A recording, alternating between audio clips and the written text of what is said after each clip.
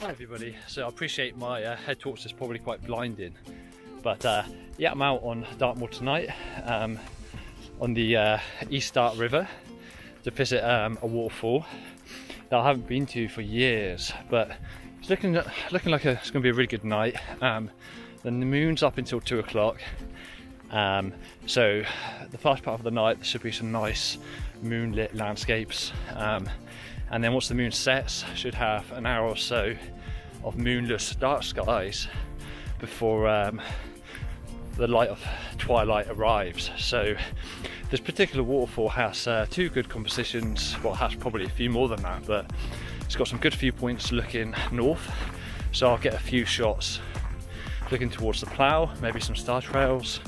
There's also a nice southwesterly looking view as well, which will look towards the Milky Way. So I've got a few ideas. I've just parked the car, probably about 40 minutes away from the waterfall at the moment, so just walking along the open moor, which is quite nice under the moonlight. So haven't done this for a little while, so yeah, it's nice to get back on the moors hiking at night.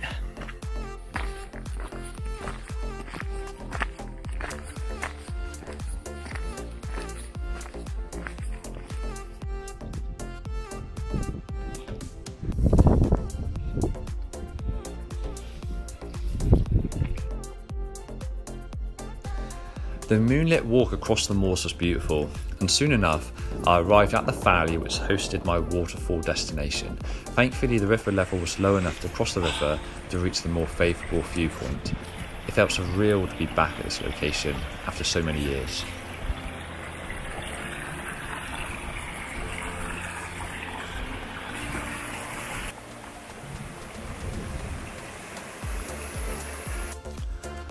Once settled, I made compositions from the waterfall space and from above looking down the river. I was eager to get the most out of the moonlight before moonset set in. After moonset, I repeated most of these compositions again to get some variation in the scenes with the change in light. Spending time in this magical place and watching the stars grace across the sky was superb.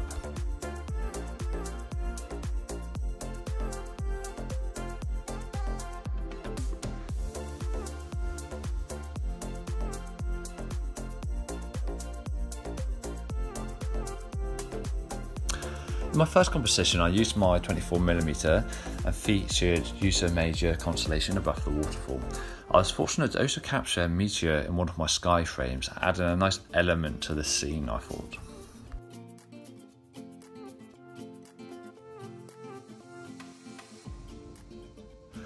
For my second image, the moon was closer to setting, allowing the dimmer stars to come out.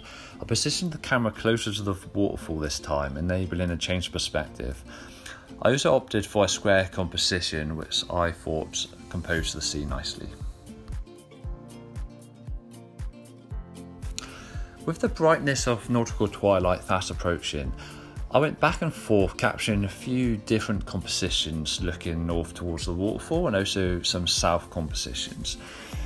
This was one of those locations where there was only one subject, being the waterfall. So I wanted to ensure I had a few compositions of slight variation to choose from, so that in post-production I had plenty of options.